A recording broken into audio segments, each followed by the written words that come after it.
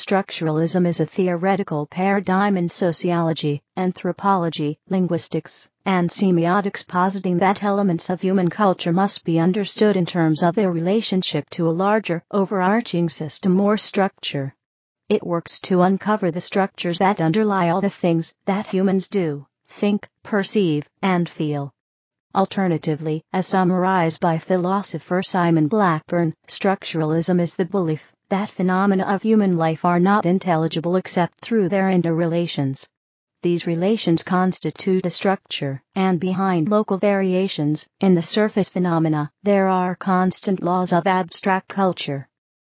Structuralism originated in the early 1900s in the structural linguistics of Ferdinand de Saussure and the subsequent Prague, Moscow, and Copenhagen schools of linguistics.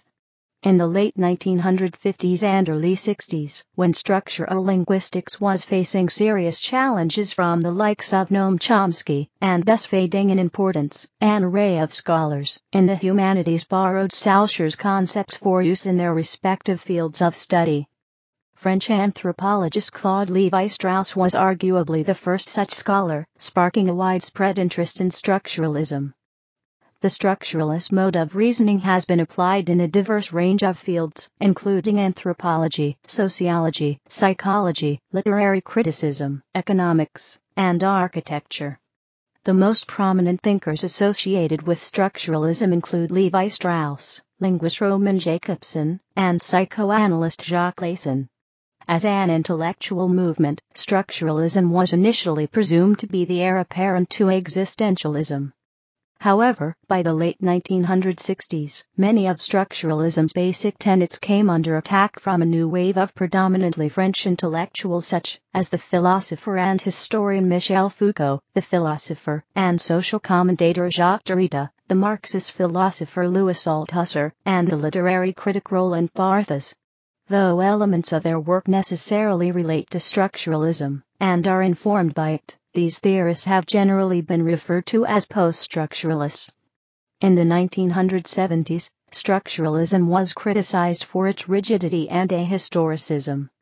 Despite this, many of structuralism's proponents, such as Jacques Lacan, continue to assert an influence on continental philosophy, and many of the fundamental assumptions of some of structuralism's post-structuralist critics are a continuation of structuralism.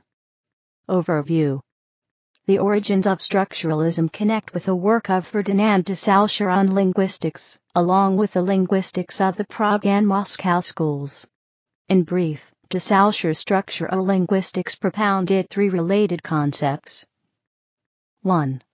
De Saussure argued for a distinction between langue, an idealized abstraction of language, and parole, language as actually used in daily life. He argued that the sign was composed of both a signified, an abstract concept or idea, and a signifier, the perceived sound/visual image. 2.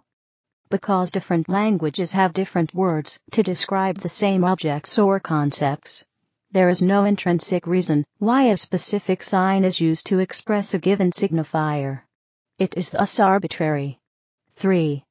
Signs thus gain their meaning from their relationships and contrasts with other signs. As he wrote, in language, there are only differences, without positive terms. As summarized by philosopher John Searle, de Saussure established that, I understand the sentence "the cat is on the mat" the way I do, because I know how it would relate to an indefinite, indeed infinite set of other sentences, the dog is on the mat, the cat is on the couch, etc. The term structuralism itself appeared in the works of French anthropologist Claude Lévi-Strauss. This gave rise, in France, to the structuralist movement, which spurred the work of such thinkers as Louis Althusser, the psychoanalyst Jacques Lacan, as well as the structural Marxism of Nikos Poulantzas. Most members of this movement did not describe themselves as being a part of any such movement. Structuralism is closely related to semiotics.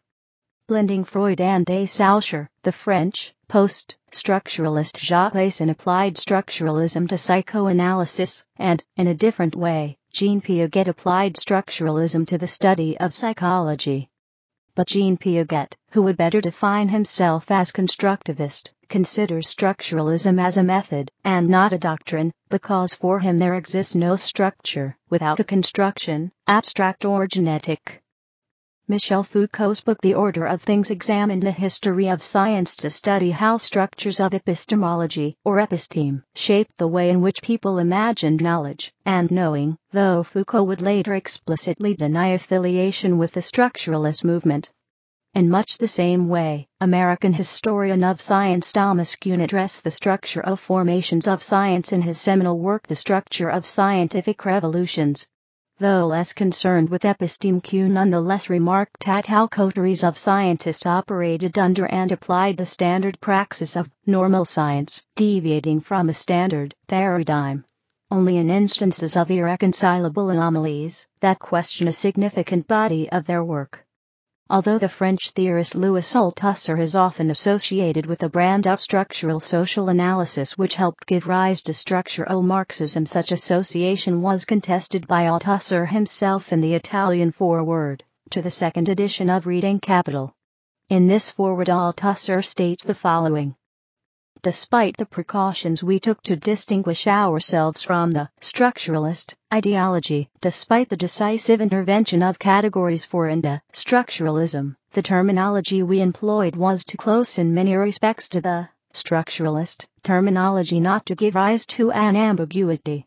With a very few exceptions, our interpretation of Marx has generally been recognized and judged, in homage to the current fashion, as structuralist. We believe that despite the terminological ambiguity, the profound tendency of our texts was not attached to the structuralist ideology. Proponents of structuralism would argue that a specific domain of culture may be understood by means of a structure modeled on language that is distinct both from the organizations of reality and those of ideas, or the imagination, the third order. In Lyson's psychoanalytic theory, for example, the structural order of the symbolic is distinguished both from the real and the imaginary. Similarly, in Althusser's Marxist theory, the structural order of the capitalist mode of production is distinct both from the actual real-agents involved in its relations and from the ideological forms in which those relations are understood. According to feminist theorist Alison Asseter, four ideas are common to the various forms of structuralism. First, that a structure determines the position of each element of a whole. Second, that every system has a structure. Third, structural laws deal with coexistence rather than change. Fourth, structures are the real things that lie beneath the surface, or the appearance of meaning. Structuralism in linguistics. See also, structural linguistics. In Ferdinand de Saussure's course in general linguistics, written by Saussure's colleagues after his death, and based on student notes, the analysis focuses not on the use of language, called parole or speech, but rather on the underlying system of language, called langue. This approach examines how the elements of language relate to each other in the present, synchronically rather than diachronically. Saussure argued that linguistic signs were composed of two parts. 1. A signifier, the sound pattern of a word, either in mental projection, as when one silently recites lines from a poem to oneself, or in actual, physical realization as part of a speech act. 2. A signifier, the concept or meaning of the word. This was quite different from previous approaches that focused on the relationship between words and the things in the world that they designate. Other key notions in structural linguistics include paradigm, syntagm, and value, though these notions were not fully developed in Saussure's thought. A structural idealism is a class of linguistic units, lexemes, morphemes, or even constructions, that are possible in a certain position, in a given linguistic environment, such as a given sentence, which is called the syntagm. The different functional role of each of these members of the paradigm is called value valeur in French. Saussure's course influenced many linguists between World War I and World War II. In the United States, for instance, Leonard Bloomfield developed his own version of structural linguistics, as did Louis Hjelmslev in Denmark and Alf Sommerfeld in Norway. In France, Antoine Milat and Émile Benveniste continued Saussure's project. most importantly, according to whom, however, members of the Prague School of Linguistics such as Roman Jakobson and Nikolai Trubetskoy conducted research that would be greatly influential. However, by the 1950s Saussure's linguistic concepts were under heavy criticism, and were soon largely abandoned by practicing linguists. Saussure's views are not held, so far as I know, by modern linguists, only by literary critics, and the occasional philosopher. Strict adherence to Saussure has elicited strong film and literary theory on a grand scale. One can find dozens of books of literary theory bogged down in signifiers and signifieds, but only a handful that refer to Chomsky. The clearest and most important example of Prague School structuralism lies in phonemics. Rather than simply compiling a list of which sounds occur in a language, the Prague School sought to examine how they were related. They determined that the inventory of sounds in a language could be analyzed in terms of a series of contrasts. Thus in English the sounds /p/ and /b/ represent distinct phonemes, because there are cases, minimal pairs, where the contrast between the two is the only difference between two distinct words, e.g., pat and bat. Analyzing sounds in terms of contrastive features also opens up comparative scope. It makes clear, for instance, that the difficulty Japanese speakers have differentiating /r/ and /l/ in English is because these sounds are not contrastive in Japanese. Phonology would become the paradigmatic basis for structuralism in a number of different fields. Structuralism in anthropology. According to structural theory in anthropology and social anthropology, meaning is produced and reproduced within a culture through various practices, phenomena, and activities that serve as systems of signification. A structuralist approach may study activities as diverse as food preparation and serving rituals, religious rites, games, literary and non-literary texts, and other forms of entertainment to discover the deep structures by which meaning is produced and reproduced within the culture. For example, Levi Strauss analyzed in the 1950s cultural phenomena including mythology, kinship, the alliance theory, and the incest taboo, and food preparation. In addition to these studies, he produced more linguistically focused writings, in which he applied Saussure's distinction between Lang and Thoreau in his search for the fundamental structures of the human mind, arguing that the structures that form the deep grammar of society originate in the mind, and operate in people unconsciously. Levi Strauss took inspiration from mathematics. Another concept utilized in structural anthropology came from the Prague School of Linguistics, where Roman Jakobson and others analyzed sounds based on the presence or absence of certain features, such as voiceless versus voiced. Levi Strauss included this in his conceptualization of the universal structures of the mind, which he held to operate based on pairs of binary opposition such as hot-cold, male-female, culture-nature, cook-draw, or marriageable versus tabooed women. A third influence came from Marcel Mauss, 1872-1950, who had written on gift exchange systems. Based on Mauss, for instance, Levi Strauss argued that kinship systems are based on the exchange of women between groups, a position known as alliance theory, as opposed to the descent-based theory described by Edward Evans Pritchard and Meyer Forts. While replacing Marcel Mauss at his École pratique des hautes études chair, Levi Strauss' writing became widely popular in the 1960s and 1970s, and gave rise to the term structuralism itself. In Britain, authors such as Rodney Needham and Edmund Leach were highly influenced by structuralism. Authors such as Maurice Godelier and Emmanuel Terray combined Marxism with structural anthropology in France. In the United States, authors such as Marshall Solins and James Boone built on structuralism to provide their own analysis of human society. Structural anthropology fell out of favor in the early 1980s, for a number of reasons. D'Andrade suggests that this was because it made unverifiable assumptions about the universal structures of the human mind. Authors such as Eric Wolf argued that political economy and colonialism should be at the forefront of anthropology. More generally, criticisms of structuralism by Pierre Bourdieu led to a concern with how cultural and social structures were changed by human agency and practice, a trend which Sherry Ortner has referred to as practice theory. Some anthropological theorists, however, while finding considerable fault with Levi Strauss's version of structuralism, did not turn away from a fundamental structural basis for human culture. The biogenetic structuralism group, for instance, argued that some kind of structural foundation for culture must exist, because all humans inherit the same system of brain structures. They proposed a kind of neuroanthropology which would lay the foundations for a more complete scientific account of cultural similarity and variation by requiring an integration of cultural anthropology and neuroscience, a program that theorists such as Victor Turner also embraced.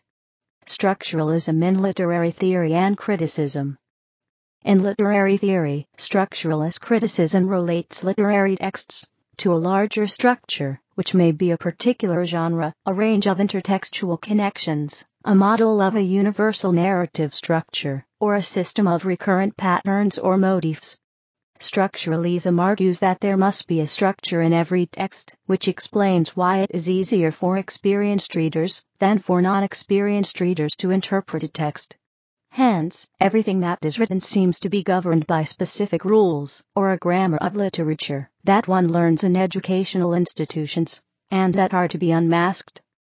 A potential problem of structuralist interpretation is that it can be highly reductive, as scholar Catherine Belsey puts it. The structuralist danger of collapsing all difference. An example of such a reading might be if a student concludes the authors of West Side Story did not write anything really new, because their work has the same structure as Shakespeare's Romeo and Juliet. In both texts, a girl and a boy fall in love. A formula with a symbolic operator between them would be boy plus girl, despite the fact that they belong to two groups that hate each other, boys group, girls group, or opposing forces, and conflict is resolved by their death. Structuralist readings focus on how the structures of the single text resolve inherent narrative tensions. If a structuralist reading focuses on multiple texts, there must be some way in which those texts unify themselves into a coherent system. The versatility of structuralism is such that a literary critic could make the same claim about the story of two friendly families, boy's family plus girl's family, that arrange a marriage between their children, despite the fact that the children hate each other, boy, girl, and then the children commit suicide to escape the arranged marriage. The justification is that the second story's structure is an inversion of the first story's structure. The relationship between the values of love and the two pairs of parties involved have been reversed. Structuralistic literary criticism argues that the literary banter of a text can lay only in new structure, rather than in the specifics of character development and voice, in which that structure is expressed. Literary structuralism often follows the lead of Vladimir Propp, Algirdas Julian Grimus, and Claude Levi-Strauss, in seeking out basic deep elements in stories, myths, and more recently, anecdotes, which are combined in various ways to produce the many versions of the story or a myth. There is considerable similarity between structural literary theory and Northrop Frye's archetypal criticism, which is also indebted to the anthropological study of myths. Some critics have also tried to apply the theory to individual works, but the effort to find unique structures in individual literary works runs counter to the structuralist program and has an affinity with new criticism. History and background. Throughout the 1940s and 1950s, existentialism, such as that propounded by Jean-Paul Sartre, was the dominant European intellectual movement. Structuralism rose to prominence in France, in the wake of existentialism, particularly in the 1960s. The initial popularity of structuralism in France led to its spread across the globe. Structuralism rejected the concept of human freedom and choice, and focused instead on the way that human experience, and thus behavior, is determined by various structures. The most important initial work on this score was Claude Levi-Strauss's 1949 volume The Elementary Structures of Kinship. Levi Strauss had known Jacobson during their time together at the New School in New York during WWII, and was influenced by both Jacobson structuralism as well as the American anthropological tradition. In Elementary Structures, he examined kinship systems from a structural point of view, and demonstrated how apparently different social organizations were in fact different permutations of a few basic kinship structures. In the late 1950s he published Structural Anthropology, a collection of essays outlining his program for structuralism. By the early 1960s, structuralism as a movement was coming into its own, and some believed that it offered a single unified approach to human life that would embrace all disciplines. Roland Barthes and Jacques Derrida focused on how structuralism could be applied to literature. Dubious discuss. The so-called Gang of Four of structuralism was Levi Strauss, Laysan, Barthes, and Foucault. Interpretations and general criticisms. Structuralism is less popular today than other approaches, such as post-structuralism and deconstruction. Structuralism has often been criticized for being ahistorical and for favoring deterministic structure of forces over the ability of people to act. As the political turbulence of the 1960s and 1970s, and particularly the student uprisings of May 1968, began affecting academia, issues of power and political struggle moved to the center of people's attention. In the 1980s, deconstruction, and its emphasis on the fundamental ambiguity of language rather than its crystalline logical structure became popular. By the end of the century, structuralism was seen as an historically important school of thought, but the movements that it spawned, rather than structuralism itself, commanded attention. Several social thinkers and academics have strongly criticized structuralism, or even dismissed it in toto. The French hermeneutic philosopher Paul Ricoeur, 1969, criticized Levi Strauss for constantly overstepping the limits of validity of the structuralist approach, ending up in what Ricoeur described as a Kantianism, without a transcendental subject. Anthropologist Adam Cooper, 1973, argued that structuralism came to have something of the momentum of a millennial movement, and some of its adherents felt that they formed a secret society of the seeing in a world of the blind. Conversion was not just a matter of accepting a new paradigm. It was, almost, a question of salvation. Philip Noah Pettit, 1975, called for an abandoning of the positivist dream which Levi Strauss dreamed for semiology, arguing that semiology is not to be placed among the natural sciences.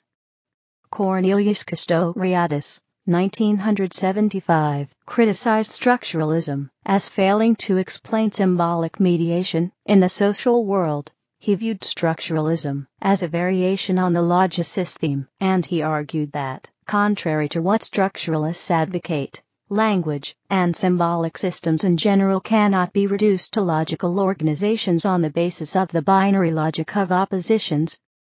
Critical theorist Jürgen Habermas, 1985, accused structuralists, such as Foucault, of being positivists. He remarked that, while Foucault is not an ordinary positivist, he nevertheless paradoxically uses the tools of science to criticize science. See Performative Contradiction and Foucault-Habermas debate. Sociologist Anthony Giddens, 1993, is another notable critic, while Giddens draws on a range of structuralist themes in his theorizing. He dismisses the structuralist view that the reproduction of social systems is merely a mechanical outcome